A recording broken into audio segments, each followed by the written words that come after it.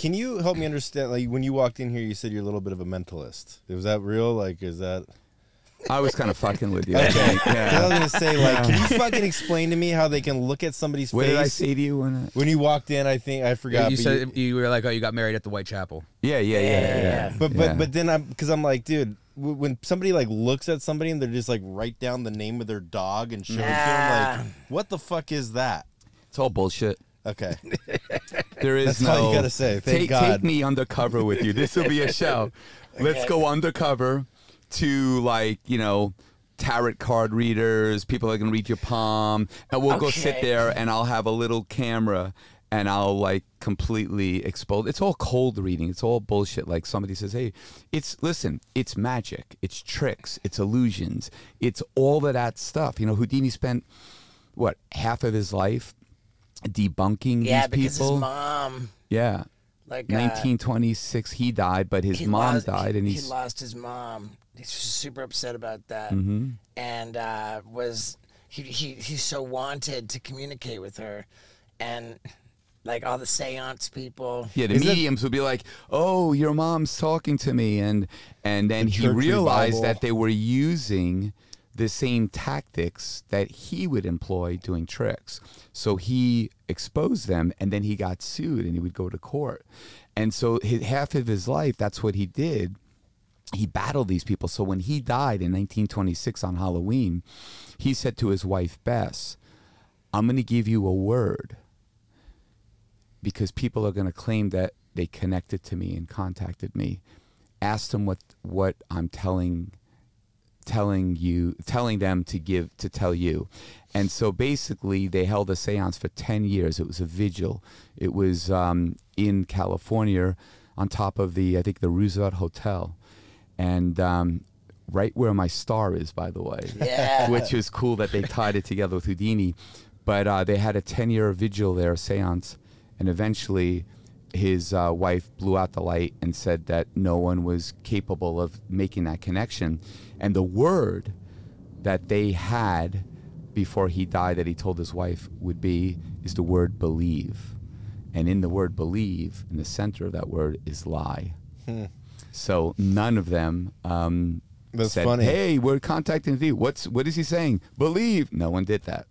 Yeah, what about that guy that the great Randy? James Randi. Yeah, I knew him. Debunked it? I know James Randi when I was 17 years old. I had a cable access show called Hot Kicks back in the day in Brookhaven, New York. I had him on, and he was the one who came up with me confirming to be called Criss Angel. No shit. Yeah, my real name is Christopher Nicholas Sarendakos. That's Greek. Then I had Santos, then I had Sarantis, and then I was thinking about Angel. He's like, Angel, that's a great name for you. You look nothing like an angel, and you have birds in your show. And I kept it. And I've known him for many, many years. He was always very kind to me. He passed. But he started a foundation that debunked or proved that what people claim to be psychic or supernatural, that he couldn't reproduce or explain how it worked. And he did that when he died. The guy that started running his foundation is a dear friend of mine, Banachek, who runs that foundation. And they have $1 million for anybody that can do anything that can't be explained or reproduced. And then I jumped in. I put $1 million on the line a couple of times to offer to like some of the Long Island Psychic and all these people and they just run. They just run. Yeah, I mean, you remember watching that documentary with me when he would just like go on the Tonight Show or whatever it was, and these people would come out and he's like, okay, well, why don't you do this? And you'll like put a box around it, and they can't do it. Like, it's just, I'm not feeling it today. Or we're going to move this pen with our mind. And he said, okay. And he would take like little styrofoam and put it on there. I said, okay, move the pen and not with the styrofoam, because one of the techniques is that you blow on the table, which makes the pen go in reverse.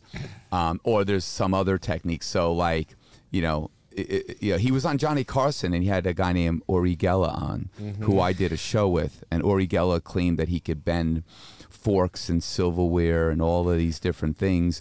And then when I was in front of him, I said on television, I said, okay, I'll give you $1 million. Bend this fork right now, because I bend forks all the time. Show me, bend, and he wouldn't do it. And he claimed that it was a trick. If I do it now, it's a trick. You know, but what I did back then was, and I was just like, so it kind of exposed that it was bullshit. I do want to push back, though, because I feel like there have been some really pretty credible psychic things. I'll give you an example.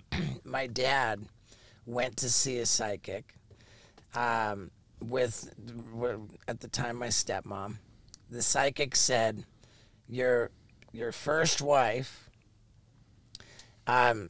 needs to be set free because her ashes have not been spread, right? Like, so the psychic knew that my dad A, had a first wife, B, his first wife is dead, and the ashes were sitting in an urn on a shelf in my sister's bedroom closet because we just hadn't come up with an idea for spreading these ashes. Okay, so you ever buy a car, and as soon as you take it out on the road, you realize, oh, there's my car over there. There's my car over there. You ever? But when you don't have that car, you never notice that. So here's what happens.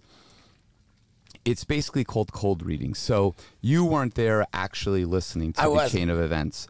And if I guarantee you, if you videotape that and you listen to the playback, you would see, and I could point out exactly the method of how they do it. They talk about a lot of things. People have expressions, body language, they're engaged, they might even say something. So if I'm talking generalizing about different things, and I see that you have an interest in something, I'm going to feed off of your body language, how you react, your facial expressions, if you respond to me, and I'm going to constantly go further and further. Once I hit something, I'm going to start going more in that direction. And I'm going to start digging and trying to see, okay, which path am I going? I'm changing paths constantly. Then at the end of that process, you're going to leave there, and the only thing you're going to remember is what you want to remember that's important to you. That's why Houdini had such a problem with people taking advantage of people that lost a loved one, because people would go to psychic and say, I love this person, I miss them, and people would take, the psychics would take these people, these vulnerable people, their money, and essentially just give them false hope and just read them and respond to them based on the information that they were gathering while they were talking to that person. It's called cold reading. And it's just, you know, I've hypnotized, you know, what, 150 people to remove their clothes. I've done a lot of these things. I've exposed this stuff. It is, you know, the sad part about it is that we take this and it doesn't become just entertainment or a trick anymore. We're taking this and we're putting such a value on it.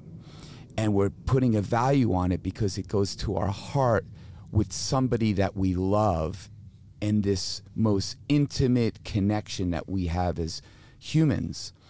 And now I'm exposing that it's bullshit, and now you feel like, oh my God, this thing that I thought, it's kind of like when you find out Santa Claus as a kid.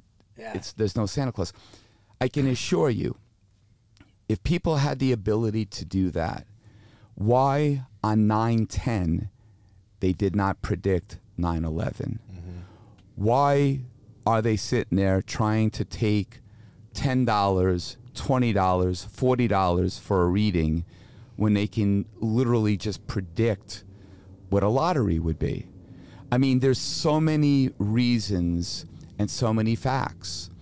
But for me, being somebody who's been doing magic since I was 6 years old, and I'm not a specialist in anything, I'm a general practitioner, but I know a bit about all the different disciplines within the art. From my perspective, I would love to see anyone do something for me couple people that I have a lot of respect for, that we can't explain it or reproduce it. Have you ever been? And we put our money on the line for that.